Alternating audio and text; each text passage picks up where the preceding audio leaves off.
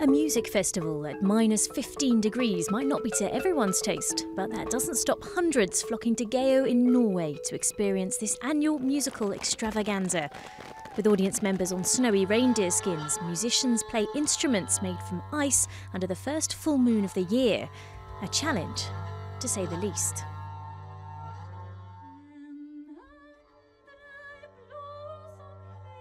But it's also a really challenge, because you cannot really trust the instrument and it will change and it might break, and I cannot even practice it, and it will be new from time to time, so it's really a hard challenge.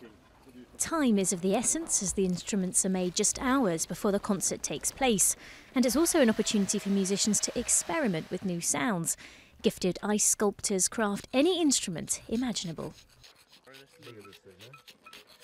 I just made the first drawings last night when I first saw the ice block.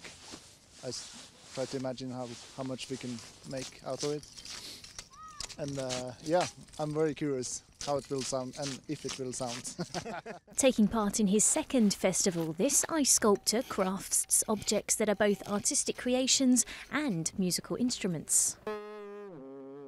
I like that it's so natural, you know, that you can take it from the lake, or at my studio in Connecticut, we manufacture the ice, but it's taken from the ground and it's used and then it's returned to the ground.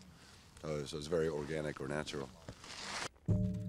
While some performances are about experimental music, sometimes, no matter the climate, you can't beat a bit of Prince. I don't have to be rich to be my man. You don't have to be cool.